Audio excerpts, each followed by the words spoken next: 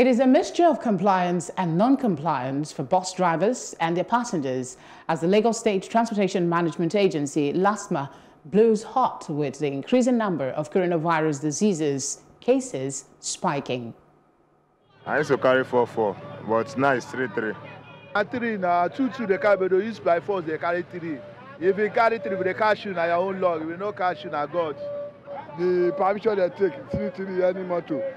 More than that, they go arrest them. That's. When it comes to enforcing COVID-19 safety mechanism, that is distancing and wearing face mask, LASTMA officer, once they see that there's an issue or someone is not wearing, they will stop the vehicle and they will ask the passenger, first of all, why you're not wearing a mask? It's against the rule.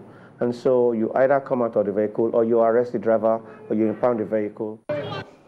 And for some passengers, the hike in fares and the compulsory face mask is posing a tough time.